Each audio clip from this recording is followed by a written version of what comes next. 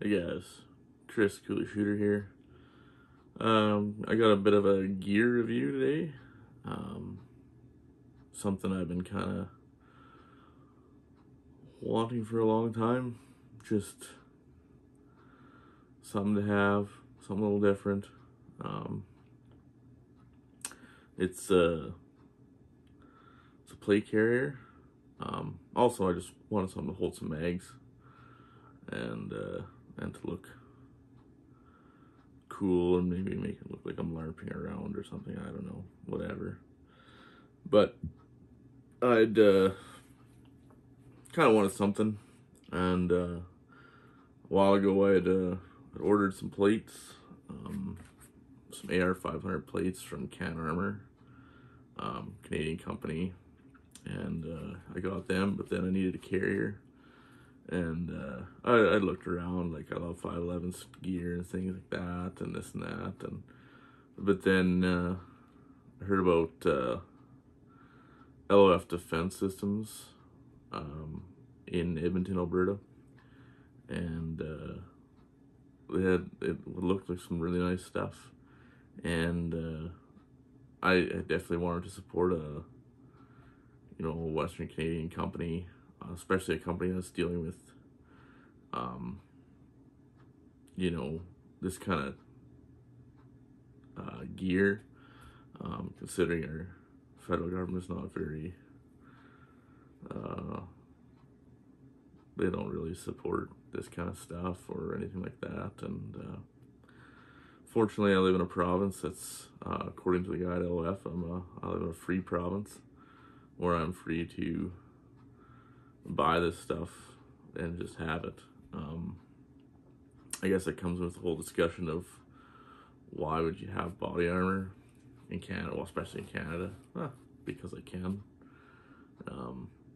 I got the AR 500 plates because they're heavier. Because when I go to the range, I want to be able to have a little extra weight, so maybe I help me lose an inch or two, because I could afford to lose that.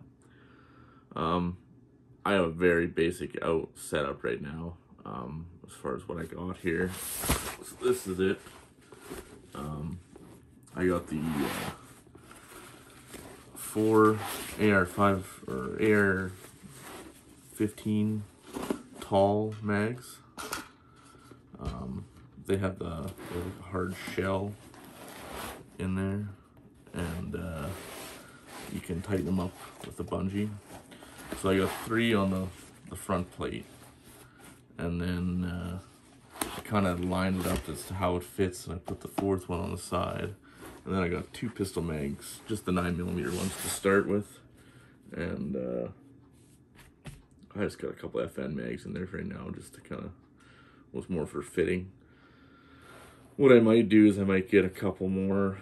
They got a shorter version, which I think it's only like this tall, AR-15 mag holder, and I might get 3 more of those and just stick it out. But I still want it out too far. But given the fact that we have to have like 5-round mags, the guy who doesn't want to do any sort of shooting, you kind of have to have the mag capacity.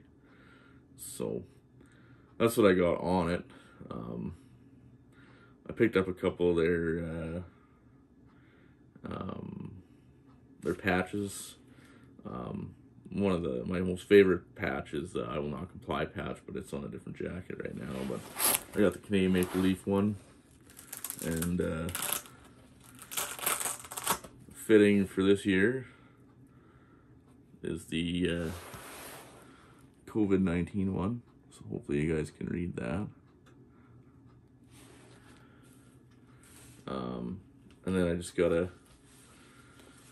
Trigger Tech one on there. And I came with my Trigger Tech, another good Canadian company, providing quality AR-15 and other triggers as well. Remington 700, FX9. So what I have is 2 Armour plates. They say they're level 4, and then I have some level 3A soft body armor in behind it. I needed some sort of backing, I was told. just to absorb if I ever did take a round, just to absorb. Otherwise, he said the steel doesn't absorb, like it just transfers all that energy back into the body, which would be just as harmful almost. So I got that, and yeah, thought it'd be a pretty decent setup, you know, to start with or whatever, to figure it out. I do have some sort of armor on the side, some soft armor, just more for rigidity and being able to actually put stuff on here. I'm not sure if I'm gonna put the pistol mags down a little bit lower, or if I end up moving them around. Or my other thought is I could put a couple pistol mags on each of here I could carry, and then especially like they fit Glock mags as well, which is nice, so that way I can run my FX9. You know, just when I'm out and about. Not that I really need to have this out and about, but it's more of a novelty and whatever. I mean, it's not cheap, but I mean, I go to the range enough, I shoot enough steel that I mean, I've been to cowboy action competitions where, I mean, I've been smacked with a ricochet. I got one right here once. Luckily, I had a pair of glasses, and it hit and deflected off the lens and didn't hurt. But you never know. You never know what can happen. You never know who the next guy is at the range too, right? So, I mean, personal security is nothing to shake a stick at. But I'll see if I can slap it on here.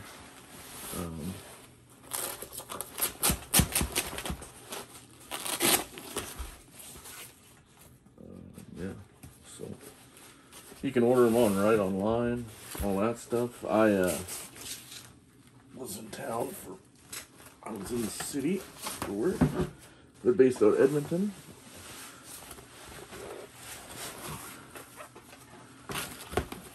Edmonton, Alberta. So I was there for work, so I just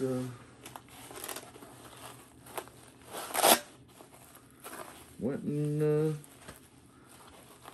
got fitted there.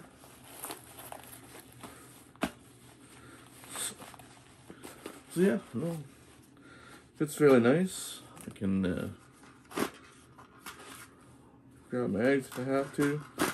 I have a little out of practice. I don't really know. Being a left-handed shooter, when it comes to rifles, yeah, I gotta have everything orientated that way so I can grab it. But then I'm actually a right-handed pistol shot, so I know, all sorts of crazy. But it's got a little pocket up here. It's not a big pocket.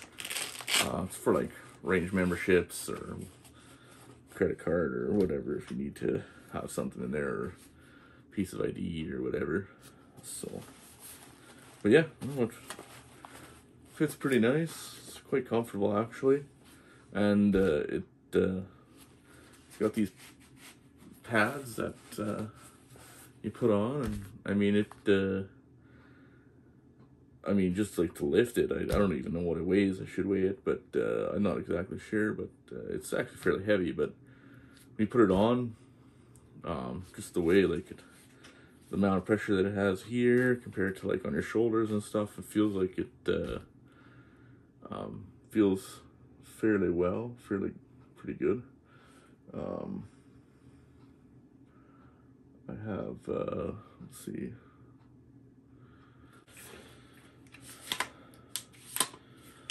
So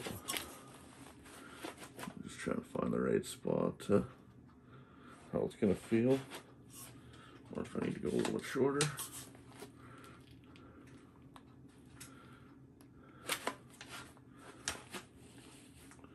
Yeah. Nope, definitely not doing that one. Got it. Anyways, that's something I gotta figure out. But